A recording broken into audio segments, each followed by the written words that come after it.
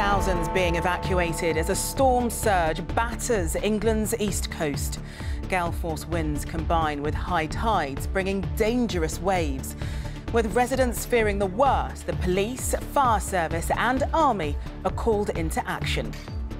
Our soldiers are ready, willing and able to get involved and help the local communities. Tonight, as waves breach sea walls, people are warned to stay away from the coastline. Also on the programme, under pressure, more NHS hospitals declare a major alert in England. Another Labour MP quits but claims it's not over Corbyn. And Lord Snowdon, celebrity photographer and Princess Margaret's former husband, dies aged 86.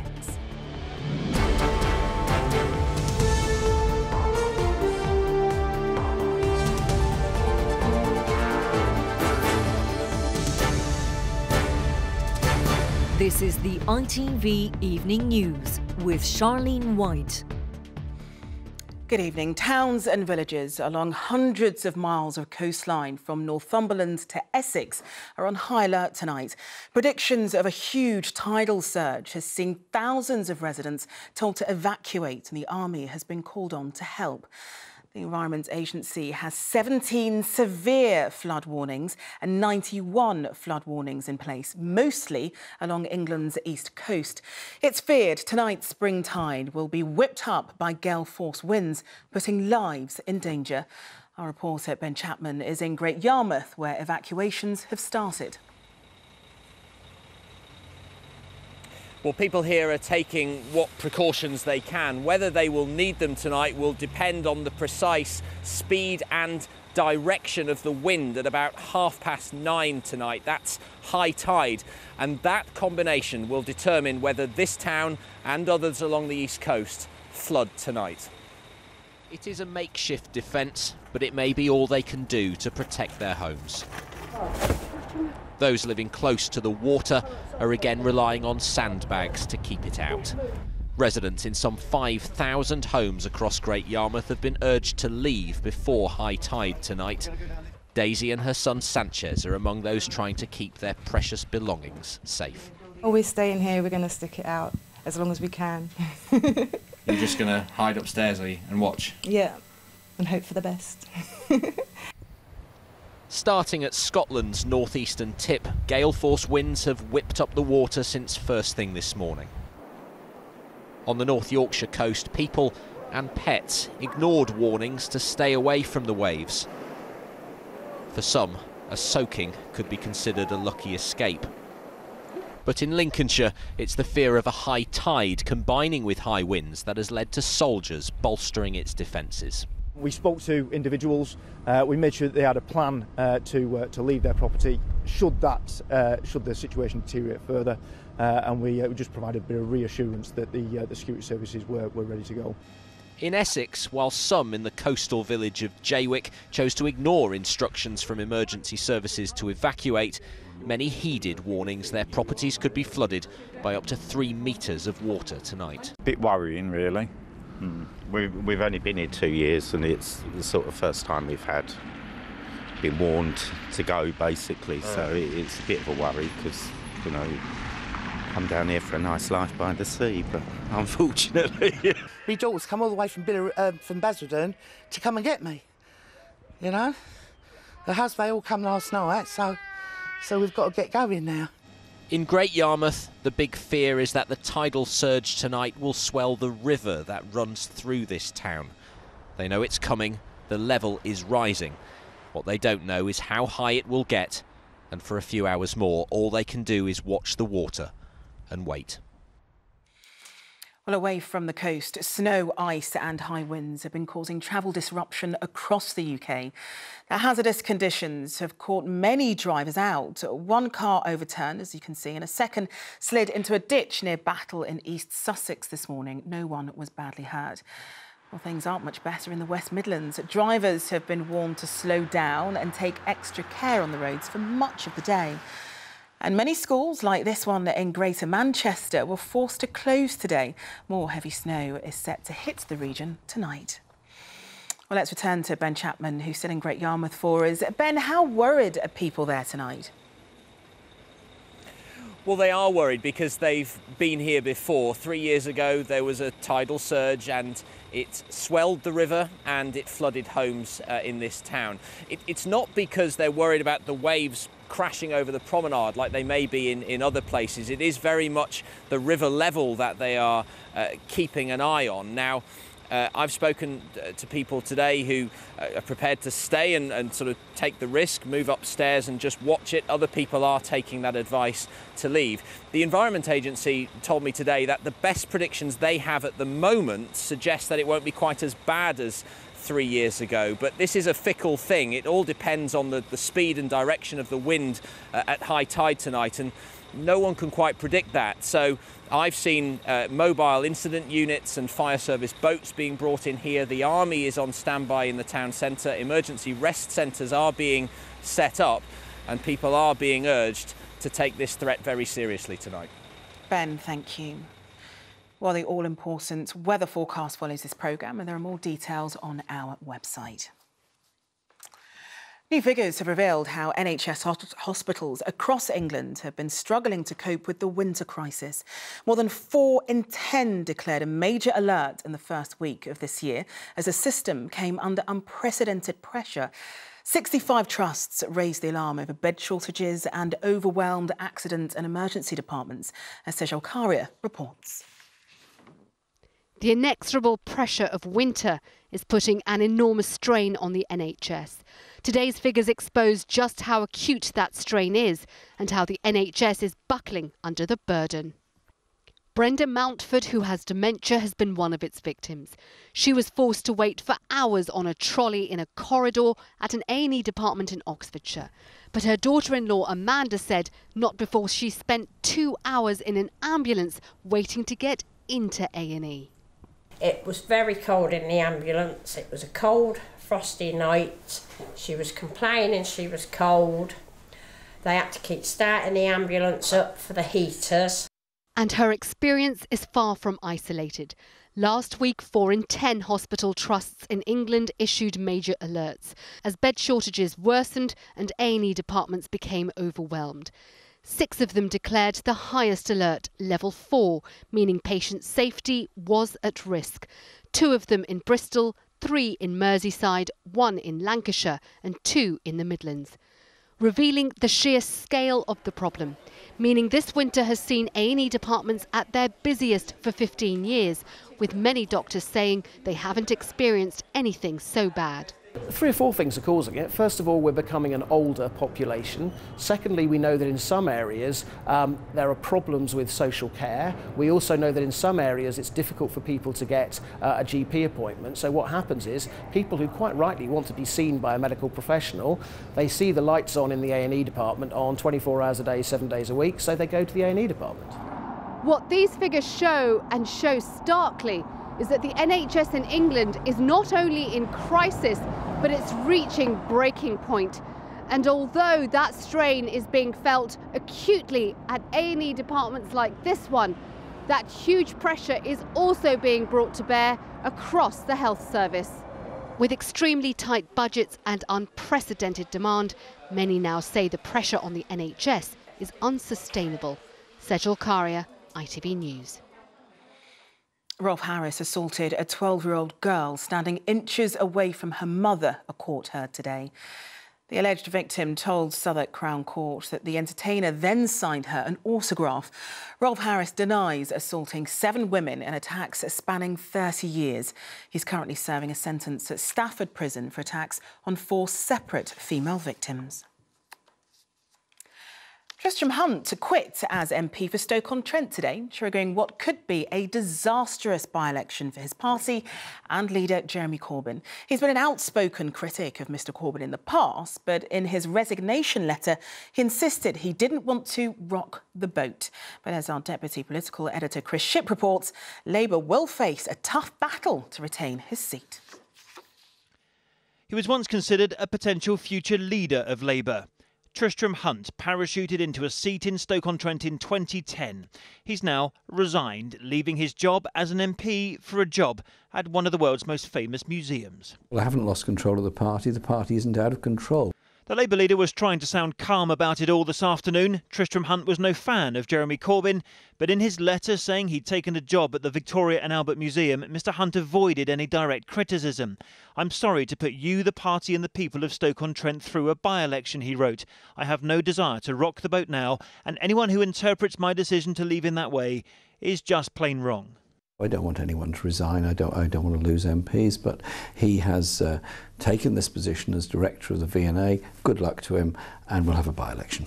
But despite that polite exchange of words, it means here in Stoke-on-Trent there will be a by-election. And this is a city which supported Brexit in the referendum and where UKIP was hot on Labour's heels in 2015. A great result in the general election where we got a good second place with candidates who worked hard and was perhaps under-resourced. Now we're going to throw everything at this. This is going to be exciting. UKIP are going to come after this seat like never before.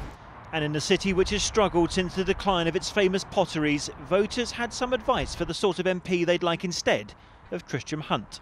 He didn't actually come from here, did he? I've actually joined the Labour Party this morning because Tristram Hunt's left, because he's got no idea of the local issues. It won't be any worse without him. Hopefully it'll be a bit better. Maybe UKIP will get in. Tristram Hunt's resignation is the second in as many months. In December, Jamie Reid stepped down as the Labour MP for Copeland in Cumbria. A by-election is also due there. And Andy Burnham intends to quit as a Labour MP in May if he becomes the new mayor of Greater Manchester. What does that say about the state of the Labour Party and what they think of the Labour leader? Well, look, clearly we've got to look like a government in waiting, and there are colleagues concluding that that's not the case and going off and doing different things. So how many more Labour MPs like Tristram Hunt will decide they want to do different things? Now, it's true to say that Tristram Hunt is an historian and an author, and therefore a job running one of the world's most famous museums was always going to be hard for him to turn down. That said, I've spoken to several Labour MPs today, some of whom say they too have had job offers outside politics, but they haven't taken them, before adding not yet. So we could see some more. Whether any of this is a big problem for Jeremy Corbyn rather depends on whether he can win the by-elections that these resignations have triggered. OK, Chris, thanks very much. Still to come on the ITV Evening News. The PM distances herself from the British spy at the centre of the Trump dossier row. And the view from Basingstoke on Brexit Britain. I can see myself now buying a house and not struggling as much. Very up in the air, not knowing what's going to happen and how things are going to change. Those stories and more after the break.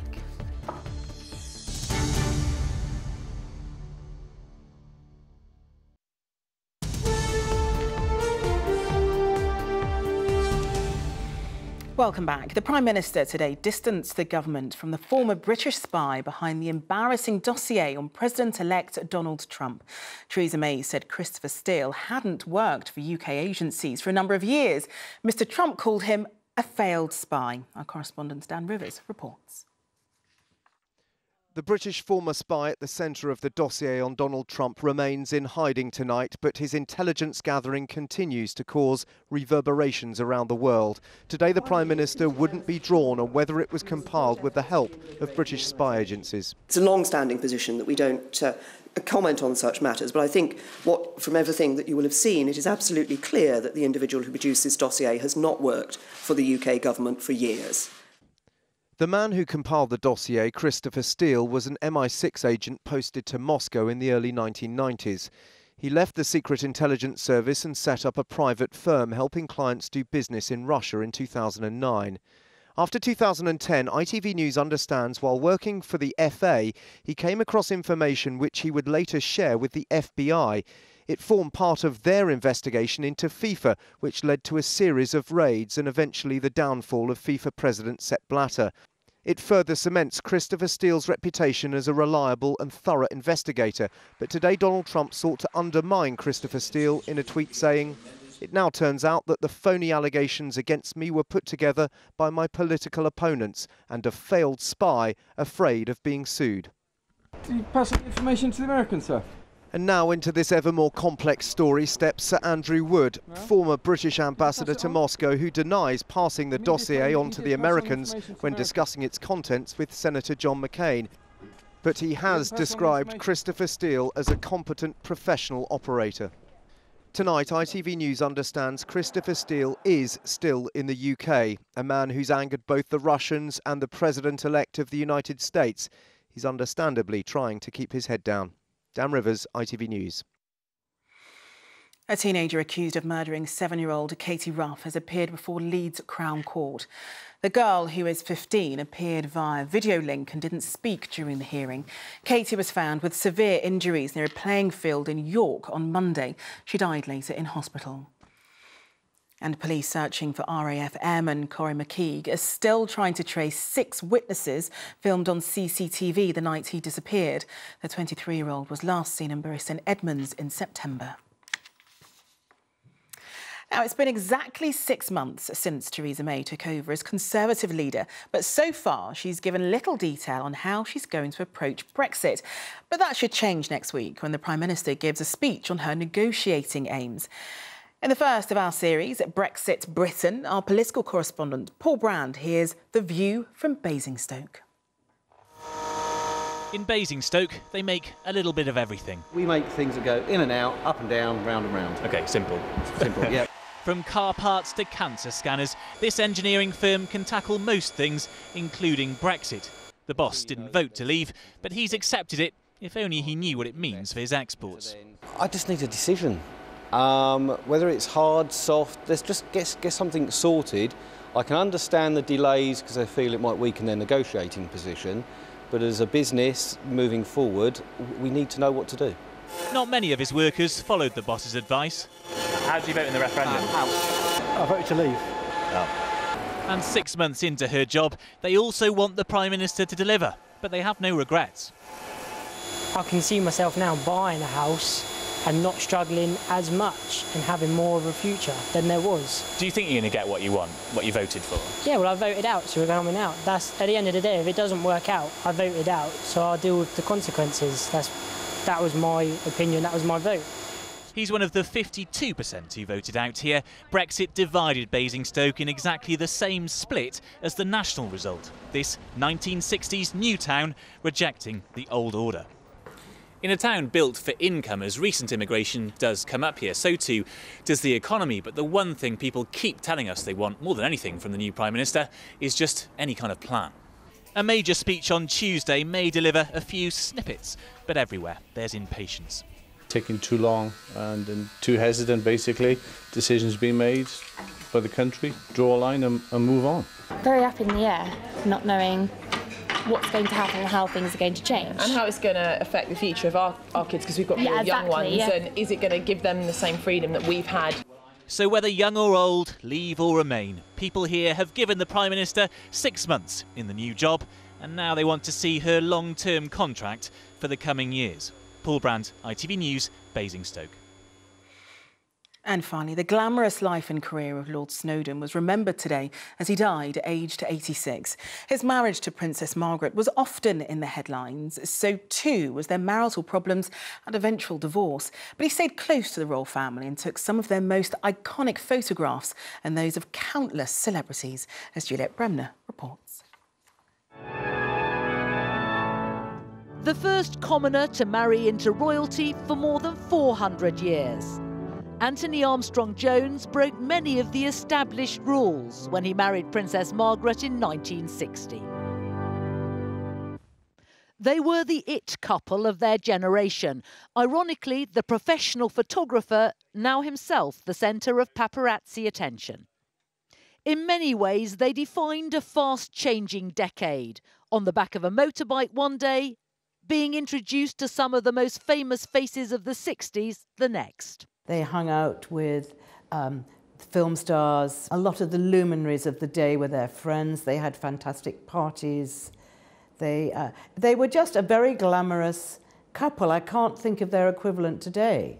He and Princess Margaret remained together for 16 years and had 2 children, but their marriage failed amid rumours of affairs. One of the first royal couples to divorce. But he was first and foremost a photographer, taking some iconic pictures of his own wife, but with access to other members of the royal family too, perhaps most notably Princess Diana. But I like this. Two great photographers, David Bailey and Lord Snowdon, were recently brought together by Vogue magazine to review their work. He looks rather good. Yeah. Looks better there than he does now, that's for sure. Some of his finest work, including portraits of Bowie, the actress Helen Mirren, and his early reportage, now hang in the National Gallery. It is the quality and breadth of his work he would want to be remembered for. Tributes to Lord Snowdon, who died today, aged 86. That's all from us for now. Julie Etchingham will be here with the news at 10. But for me and all of the team here, have a very good evening. Goodbye.